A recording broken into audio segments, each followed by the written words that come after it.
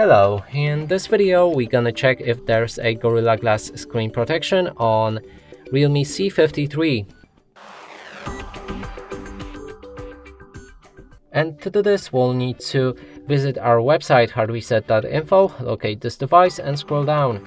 You should be able to find Read More button, click on it to review basic information, and inside under display there should be LCD protection, but there's not, which means this device doesn't have it. And that's it for this video. Hope you like it. Please consider subscribing to our channel, leave a like and a comment below.